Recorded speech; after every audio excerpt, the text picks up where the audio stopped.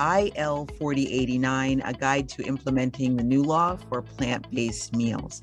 My name is Meryl Fury. I'm a registered nurse and president and CEO of Plant-Based Nutrition Movement, which is a 501c3 right here in Illinois.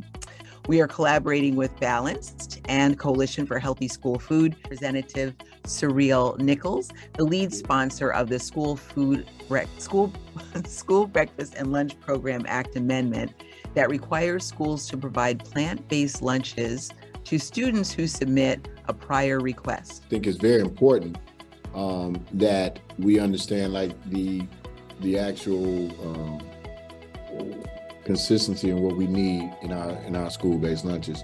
So this idea actually came from my son and a bunch of his high school buddies.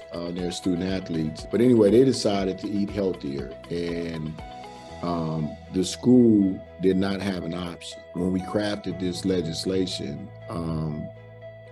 it became apparent to me that even when I was a kid, we didn't have an option.